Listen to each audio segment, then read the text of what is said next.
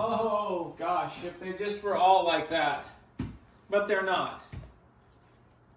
I've shanked it, chunked it, topped it, sliced it into the woods, sliced it out of bounds, hooked it into the woods, hooked it into houses, 3-putted, 4-putted, lost tournaments by choking on the last hole, won tournaments by making something happen on the last hole, and everything in between.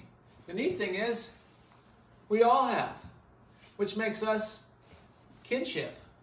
I have a dear affection for all golfers because, let's face it, we're taking a stick with a piece of hunk of metal on the end.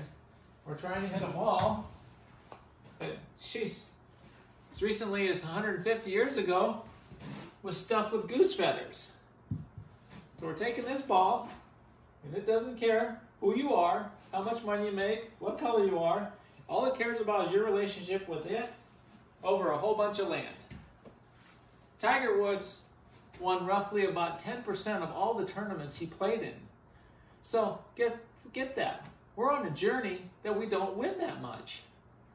So, I love you guys. God bless you. Let's have fun at this game together, and let's all grow with it. We don't need to break each other down because somebody likes a closed stance, someone likes an open stance, someone's like this, someone's like that.